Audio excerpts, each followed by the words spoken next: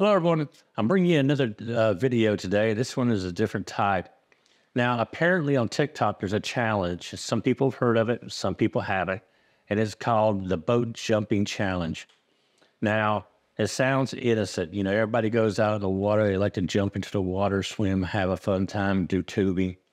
But apparently there's been 4 deaths related to it in Alabama recently, where people are going at high speed and just inadvertently just start jumping off and challenging each other. These kids are doing, like I said, they've had 4 deaths related to it.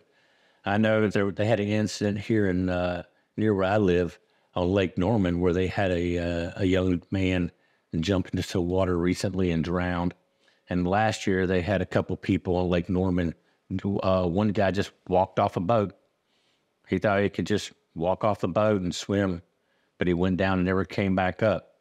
This is something you need to think about when you're out and kind of prevent these kind of things to happen. Hey, when I was a kid, we went out on boats. We got pulled by tubes. We had fun.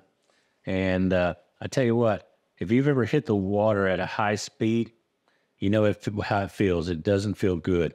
Anyway, guys, leave your remarks, good or bad. Leave them in the comments below and make sure that you're aware of this challenge. If your kid's on the boat with you, hey, Dad, I want to do, or hey, Mom, I want to do the TikTok challenge.